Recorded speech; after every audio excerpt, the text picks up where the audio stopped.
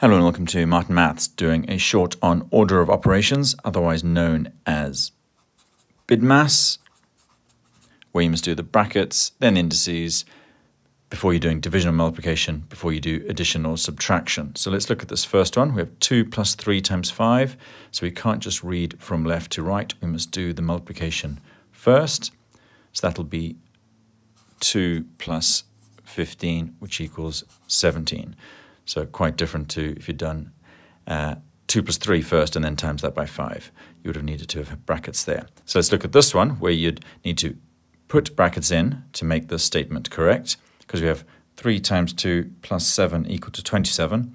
If I follow the laws of BIDMAS and I multiply that first, I'll get 6. Add 7, I'll end up with 13. So it's not 13. I've got to make it 27. So I'm going to put brackets there. So 2 plus 7 is then 9, and 3 times 9 is 27. Okay, the third question, 6 times 2 minus 12 divided by 3. I need to do that and then that before I do the subtraction. 6 times 2 is 12. 12 divided by 3 is 4. So 12 minus 4 is 8. Next one, 5 plus 3 in a bracket squared. So I do the brackets first. So it's 8 squared. 8 squared is then 64. Last one for this short, 10 times 3 squared plus 2.